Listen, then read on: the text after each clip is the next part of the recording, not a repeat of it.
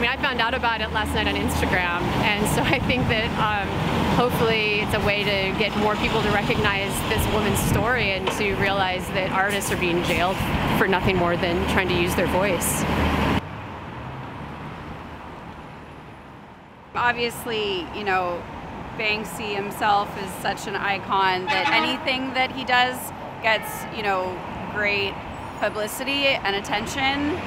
But the combination of him, you know, he hasn't been showing work in New York, you know, in a couple years. So yeah, I mean, it's huge.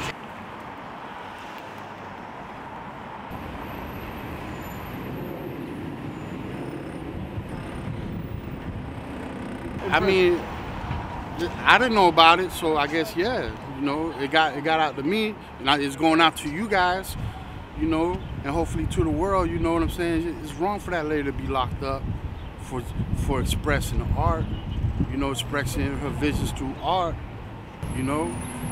Made my friend sign a disclosure, you know, we can't really give you a description of him, you know, but he's a very nice person.